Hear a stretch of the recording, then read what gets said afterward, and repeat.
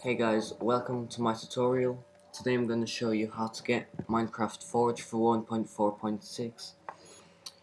So first you need to open up your Minecraft, make sure it's updated. Log in.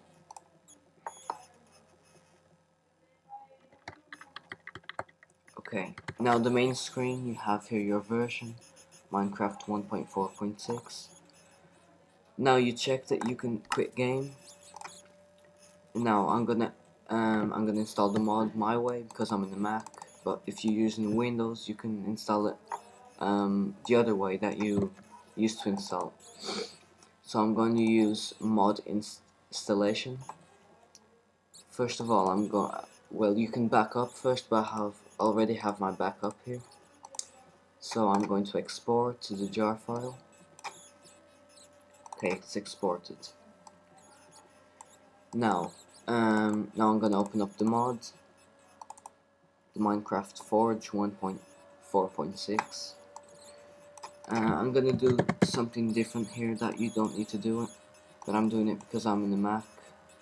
Because if I do it a different way, I will get sound cuts, so I will get no sound in the game.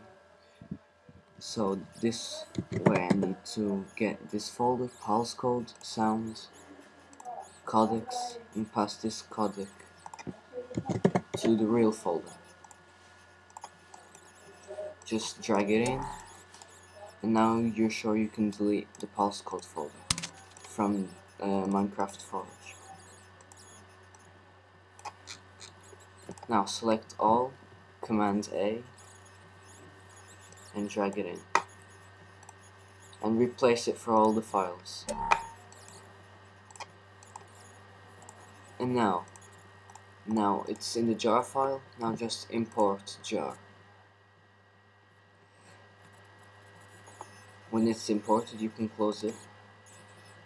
Open up Minecraft, log in, and you'll get a kind of window here. Well, it says hello. So when that's finished, you'll get the main screen. You need to wait first. Here, now you get this bunch of words here, and after, when you go to mods folder, you get the mods here. And this is Minecraft Forge. So I hope you liked it. Thank you for watching.